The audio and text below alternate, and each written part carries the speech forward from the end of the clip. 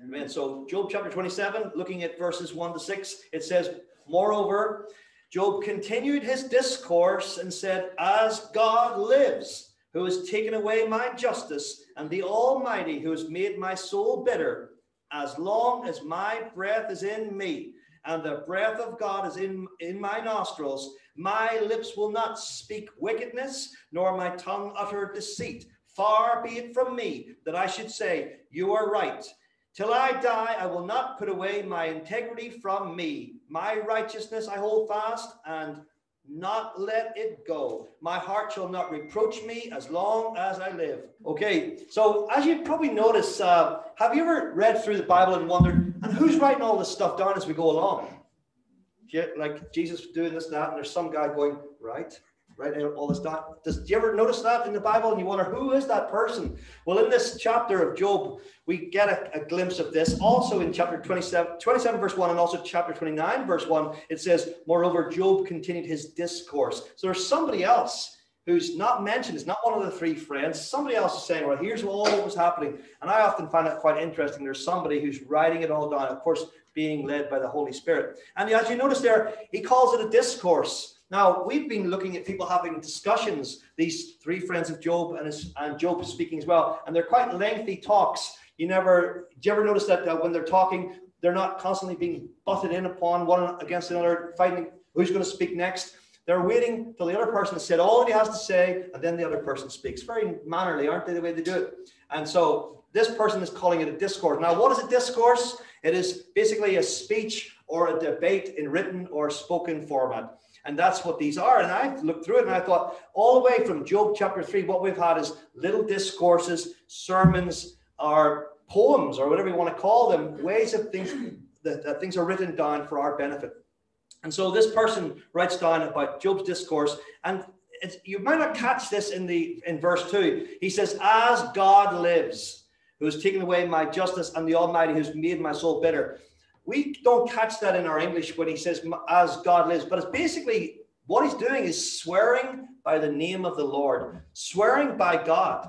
And that has to be the ultimate last resort when you have to do that, because, the Bible does speak against, does the Bible not speak about do not use the name of the Lord in vain? We've got scriptures in the Old Testament, the 10 commandments. The third commandment is you shall not blaspheme or take the name of the Lord your God in vain. But that doesn't mean to say you can't use it. It just says don't take it in vain. And some people think, well, you can't use it whatsoever. There are times, and there's a few scriptures there, we don't have to look at them all, but there are scriptures in the Old Testament, such as Deuteronomy 6:13 and 10:20 and Leviticus 19 verse 12, where it actually says that you are to swear by the name of the Lord. But it's that you shouldn't swear falsely, is that what is you're being cautioned against. Don't do that, because God will not count him guiltless who takes his name in vain.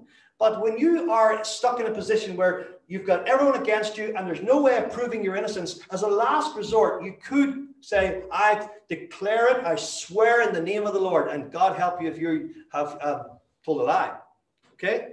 But we do that all the time, don't we? Or, well, not us, but there are people, and maybe you've done it yourself. Have you ever sworn? I swear by God.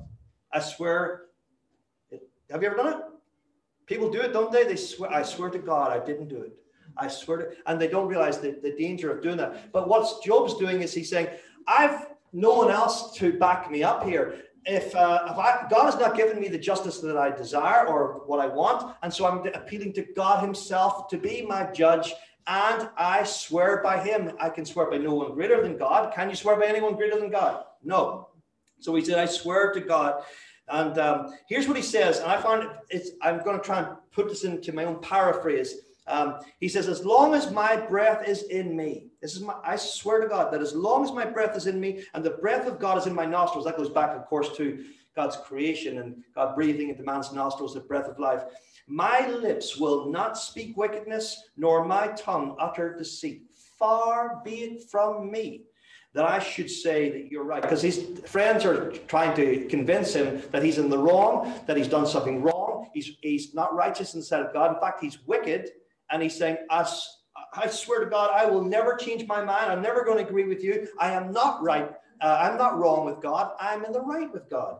And he says, far be it for me that I should say you're right. Till I die, until the day I die, I will not put away my integrity from me. My righteousness I hold fast and not let it go. My heart shall not reproach me as long as I live. So he's basically saying, as long, by God, I'll swear to you, I will, until I die, I will never give up on what I believe. And I will not change my view. I will not change what I say. I'm going to keep saying the same things. He's not going to speak wickedness, but I'm going to speak that which is right. And he's going to hold fast to his integrity. And I wonder what would it take for us to be shifted from our standing or from our integrity? What would it take to blow you off course?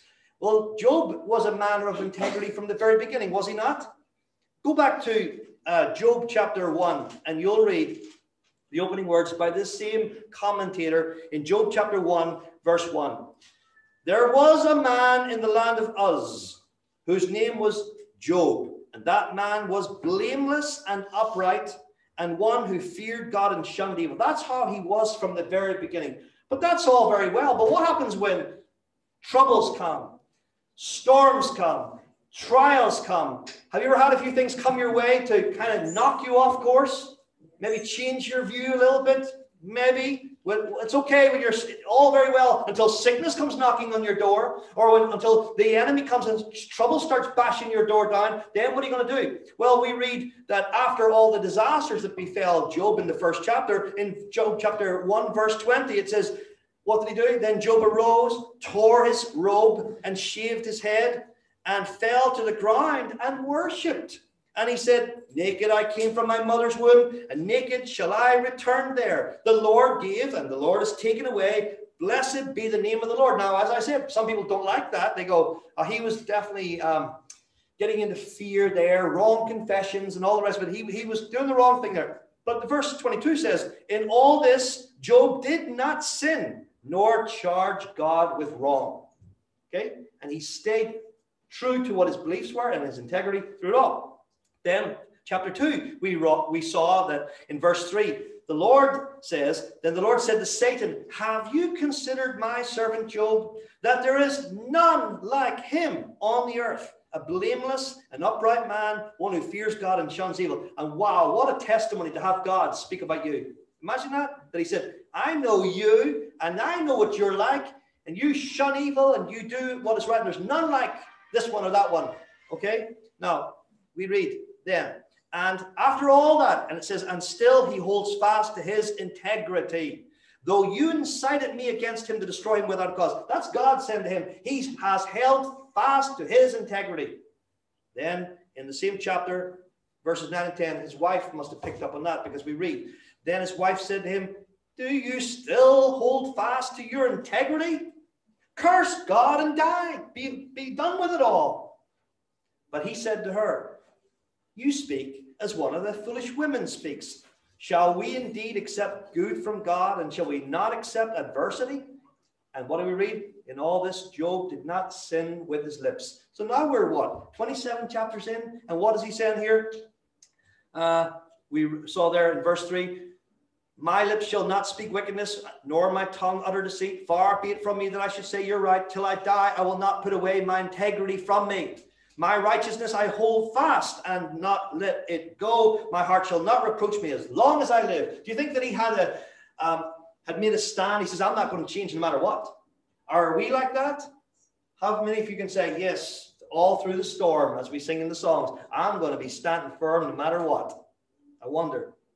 And of course, we're supposed to learn from Job's experience, as we saw over in James. We looked at this a couple of times. James was the brother of the Lord. In James, the New Testament book, chapter 5, if you can find it, it says this in verses 9 to 11. Listen to this. James chapter 5, 9 to 11. Do not grumble against one another, as if that would happen. Brethren, lest you be condemned. Behold, the judge is standing at the door. My brethren, take the prophets who spoke in the name of the Lord as an example of suffering and patience. And then verse 11, indeed, we count them blessed who endure. You have heard of the perseverance of Job and seen the end intended by the Lord, that the Lord is very compassionate and merciful. So sometimes we talk about having the patience of Job, but it's actually the perseverance, the ability. And I would define perseverance as that when someone presses the right button. There was a guy years ago in this church who used to say, "I know how to press people's buttons." And he did. He could press all the buttons. But if he presses that perseverance button, it keeps you going no matter what, all through the storms and all through the trials and tribulations. Praise God. And that's what Job was experiencing right there. And that's, like I said, the 27th chapter. Now, in verses 7 to 10, we go back to Job chapter 27, verse 7.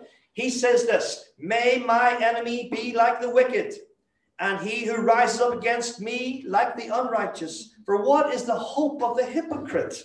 Though he may gain much, if God takes away his life, will God hear his cry? When trouble comes upon him, will he delight himself in the Almighty? Will he always call on God?" And what Job's doing there is making a comparison between those who are the righteous, those who are the godly, those who are the just, and those who are the wicked, and those who are the sinful, the unjust. There's a difference, and there ought to be a difference between them and us. Are we the righteous? Is there to be a difference between the unrighteous and the righteous? Or are we all pretty much the same no matter what happens? Are we to stand out as different from everybody else? You see, the thing is that we have hope. Unlike, he says here, what is the hope of the hypocrite? We have hope. But what hope is there for the unbeliever? Were you at one time one of those people who had no hope? Well, I just want to quote one little verse, maybe two, from Ephesians. And this is Paul describing our former way of life and the way some people still are. It says in Ephesians chapter 2, verse 11, "Therefore, remember that you," and that's every one of us, "once Gentiles in the flesh, who are called uncircumcision by what is called the circumcision made in the flesh by hands, that at that time," is our former way of life, "at that time you were without Christ, being aliens from the commonwealth of Israel and strangers from the covenants of promise." Listen to this, "having no hope and without God in the world." We don't seem to realize how dreadful that situation is, but that's the way we were, without hope, no hope, and without God, but just in this world. And then it says in verse 13, wonderful words, "But now in Christ Jesus, you who once were far off have been brought near by the blood of Christ." That was the then and now, isn't it? We are not people without hope anymore, are we? Amen. So, wow, God gives us life and gives us breath. We saw in Job chapter 27 there, verse 8 says, "For what is the hope of the hypocrite? Though he may gain much, if God takes away his life." Ultimately, it is God who gives breath, gives life, as we saw. Job mentioned this over there a moment ago. We saw in Job chapter 1:21. He said, "It is God who gives and it is God who takes away." Isn't that right? Ultimately, it's all in his hands. And the hypocrite, there's no hope for him, though he may gain much, if God takes it away. Will God hear his cry? What do you think? Will God hear his cry? Well, there may be a few verses that we could bring up on the screen, because unlike the unbeliever, the believer has someone whom he can call upon. We may want to turn over to, let's have a look at Psalm 18. There's a few other Psalms there I want to look at as well, just real briefly. Psalm chapter 18.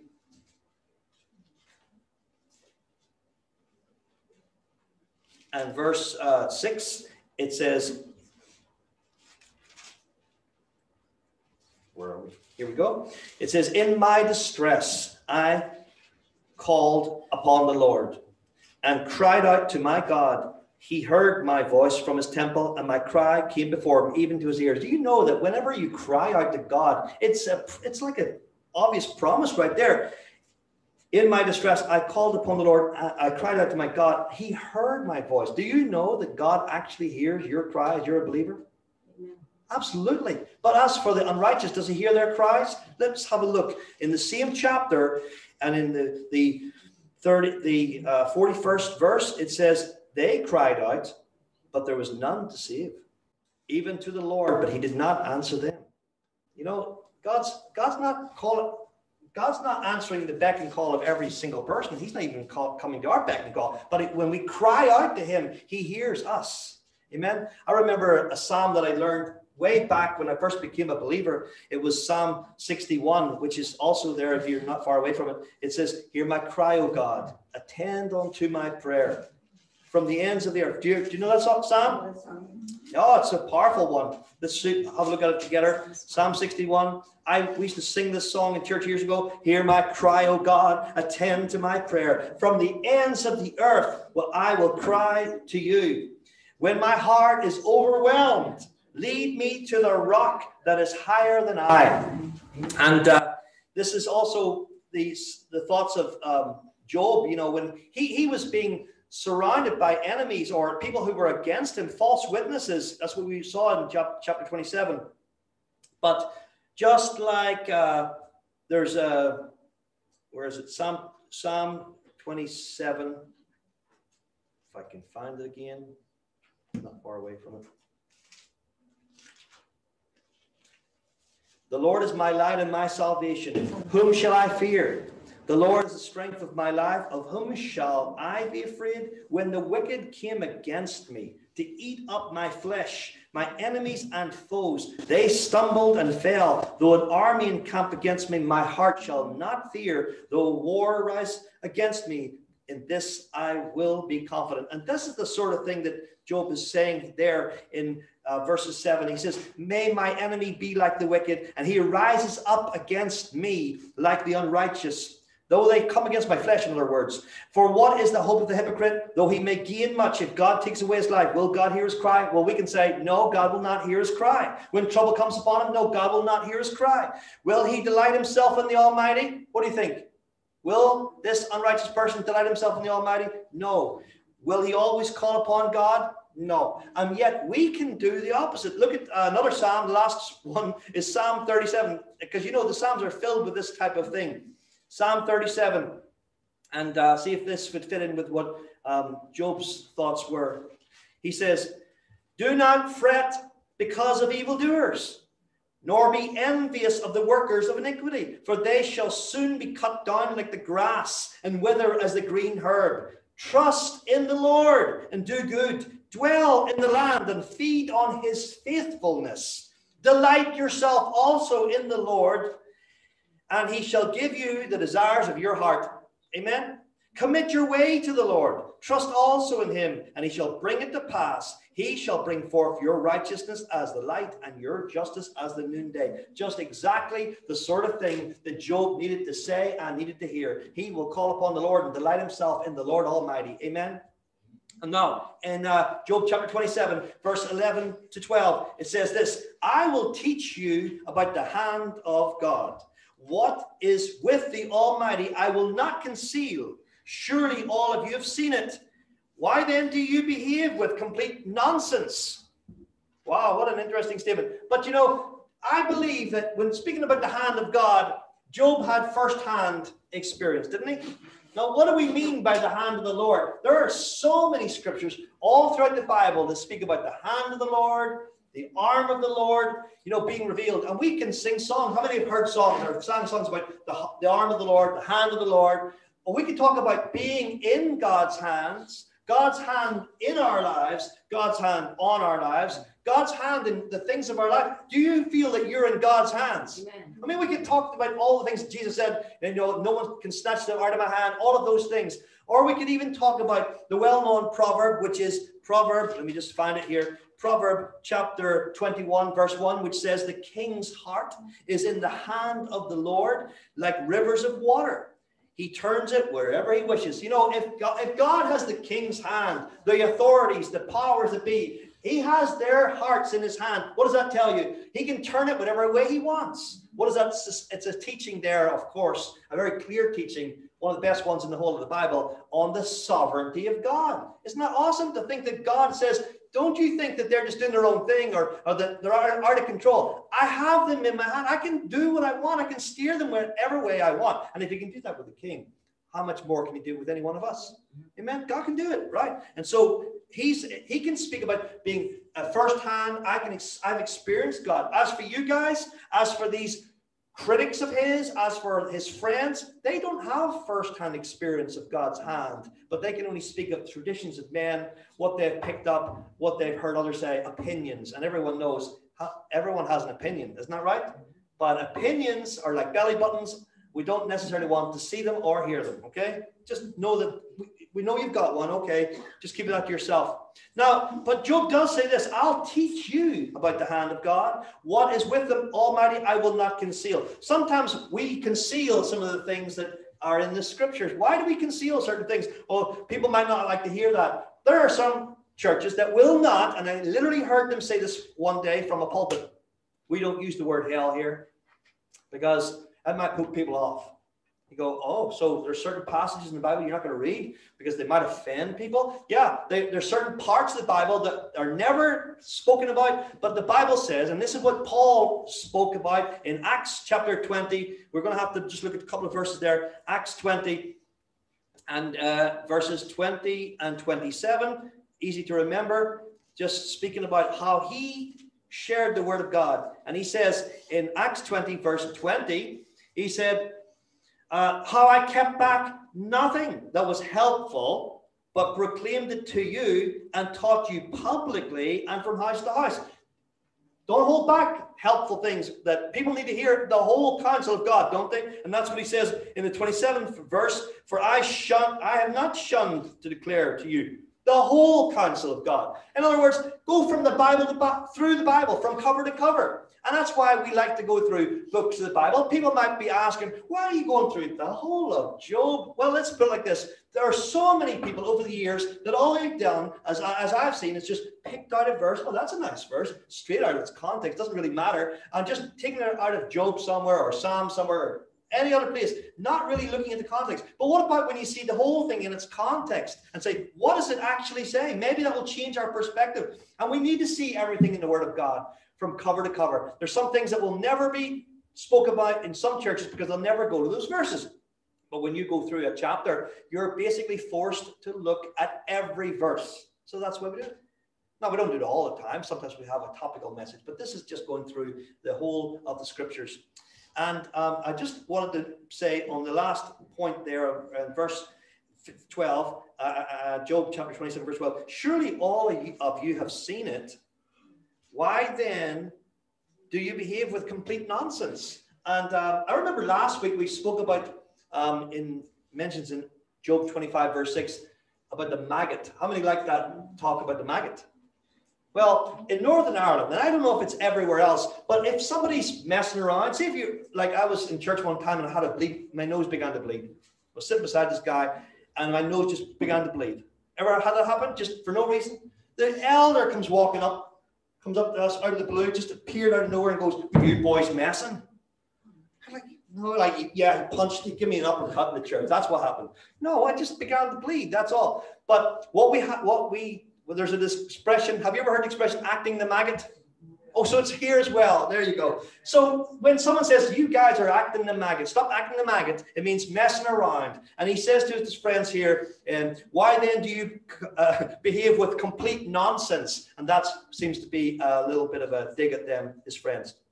Okay. Now, lastly, this is a rundown from verses 13 to 23. Just a whole series of what's called imprecations. We'll explain that in a moment. It says in verse 13, this is the portion of the wicked man with God, and the heritage of oppressors received from the Almighty. If his children are multiplied, it is for the sword, and his offspring shall not be satisfied with bread.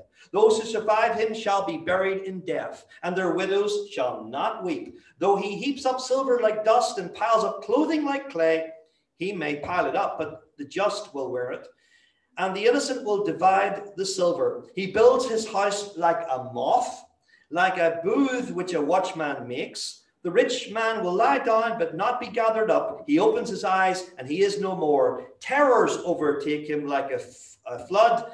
A tempest steals him away in the night. The east wind carries him away, and he is gone.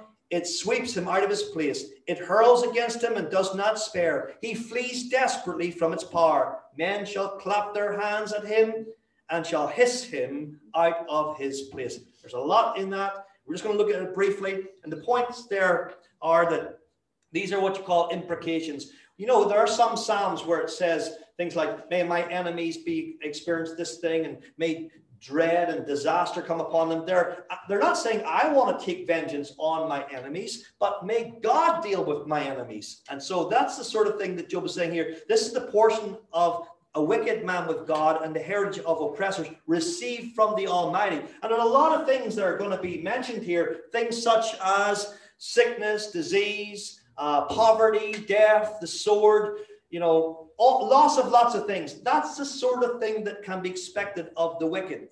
And so even then it says, I'm going to read from this, verse 14. If his children are multiplied as for the sword, there's going to come disaster upon them, and his offspring shall not be satisfied with bread. They're going to be in poverty. Those who survive him shall be buried in death. And look at this. And their widows shall not weep. Now, widows may be plural, as if to say that man, wicked person, ungodly person, may have had more than one wife, or just means plural. Many of these people are going to have widows, and they're not going to weep. What does that mean? Good riddance. We got rid of, thank God he's gone, because the widows are not weeping over this person at all. And though he heaps up silver like dust, how many would like some dust? Some silver dust. I know there's some churches like to speak about gold dust, but what about this? No, it's just talking about the fact that there's silver. You can gather it up in piles of silver, right? And listen to this, and piles of clothing like clay. I don't know about seeing piles of clothing piled up like clay, but perhaps you've seen the washing pile up after a while. Anyone's ever seen that? Yeah, you say, oh boy, the washing's beginning to pile up here, piling up like clay. He may pile it up, but the just will wear it. In other words, it's going to end up in the charity shop, right? I mean, it could be. You walk into some, and I noticed, by the way, when you go to charity shops, it's mostly women's things that you get there. I've never seen really good quality stuff in the men's department. Trousers, stretchy pants, that sort of thing. But what not? The women get everything: shoes, handbags, coats, dresses, the whole lot. Fantastic. Not that I would be going there, of course, but they get all that. Even you can walk in and get some good quality stuff, isn't that right? And the innocent will divide the silver. Now listen to verse 18. He builds his house like a moth. Now if you've got a Bible with a little letter beside it, you may have a different word there. How many have got spider instead of moth? Moths don't build houses. Did you know that?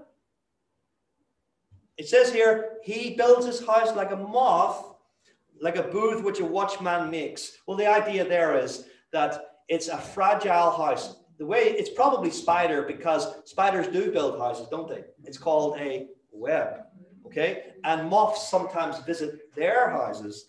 They don't usually leave, okay? But the point of the matter is that it's so fragile, like a makeshift shed in a field that someone has built. It's not very strong. And he says that's the way his life's going to be. He builds his house like a moth and like a booth which a watchman makes. The rich man will lie down but not be gathered up. He opens his eyes and he is no more. You know, and there's some amazing how some of these translations bring out the idea there. Have you ever heard the expression, someday you're going to wake up dead? Yeah. Wake up dead? How can you wake up dead? Well, that's what he says here. He lies down and he opens his eyes and he's no more. Terrors overtake him like a flood. I mean, when you haven't got God in your life and you're not trusting in Christ as your Savior, you do not know how to face death properly. And this guy, he has nothing in the end. Flimsy life, and terrors overtake him like a flood, and a tempest steals him away in the night. You could be gone in the night, and people say he wasn't ready for that. He wasn't prepared for it. The east wind carries him away. This is referring to the hot Sirocco winds that used to blow in off the desert, which would go everywhere and cause great discomfort to people. And it seems to be saying that, you know, there's no way of escaping God when God is taking away someone's life. And is God the one who gives life? We know that from Genesis chapter 2, verse 7. God breathed into man's nostrils the breath of life, and it is God who can take it away. And Job said that as well. He says, God gives and God takes away. Naked I came out of the womb, naked I shall return. It sweeps him out of his place. And then verse 22, it hurls against him and does not despair. He flees desperately from its power. There's no way of escaping God's hand or death when it comes to take you away, especially if God is saying, tonight's your night. Okay? And just on that point, there was one guy in the whole of the Bible that seemed to fit into the description of this person here. And that was, do you remember the story of the rich man and Lazarus? Again, comparing two types of people. There was the rich man. This is in Luke chapter 16. I'm going to turn there real quick. Luke chapter 16, there's a story of a rich man who fared sumptuously every day and everything going for him. So we read verse 19, there was a certain rich man who was clothed in purple and fine linen and fared sumptuously every day. But there was a certain beggar named Lazarus, full of sores, who was laid at his gate, desiring to be fed with the crumbs which fell from the rich man's table. Moreover, the dogs came and licked his sores. So it was that the beggar died and was carried by the angels to Abraham's bosom. The rich man also died, and that was the end of that. Isn't that right? Was that the end of it? The rich man died and was buried, and that was the end of the story. Well, no, because we read on. And being in torments, in Hades, he lifted up his eyes and saw Abraham afar off and Lazarus in his bosom. Then he cried out. He cried and said, Father Abraham, have mercy on me and send Lazarus that he may dip the tip of his finger in water and cool my tongue, for I am tormented in this flame. But Abraham said, Son, remember that in your lifetime you received your good things, and likewise Lazarus evil things. But now he is comforted and you are tormented. And besides all this, between us and you there is a great gulf fixed, so that those who want to pass from here to you cannot, nor can those from there pass to us. Then he said, I beg you therefore, Father, that you would send him to my father's house, for I have 5 brothers, that he may testify to them, lest they also come to this place of torment.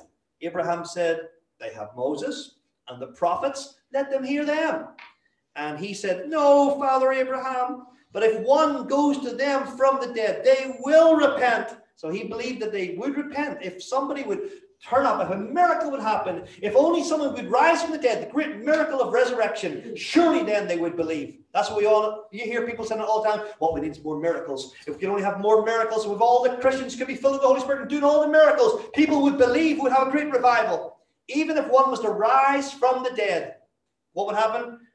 He says, but if one goes to them from the dead, they will repent. What did he say? Abraham says, he said to him, if they do not hear Moses and the prophets, neither will they be persuaded, though one rise from the dead. Amen. God's hand is on the person's life, and if they are not brought to God, there's nothing's going to bring them. No amount of persuasion or coaxing or coercion will do it. It is the work of the Spirit of God. Amen. And so we have a guy like that. And so just a comparison of the two people. And when he's dead, he's full of terror and torment and worry. Now, the very last verse of Job chapter 27, he says, of that person when they're gone, it says, men shall clap their hands at him. Now that, by the way, does not mean they're going, give him a big round of applause. Come on, everybody. A big hand for old Joe there. No, it means not clapping in that sense. You know what clapping is in the Bible? It can be seen as an act of derision.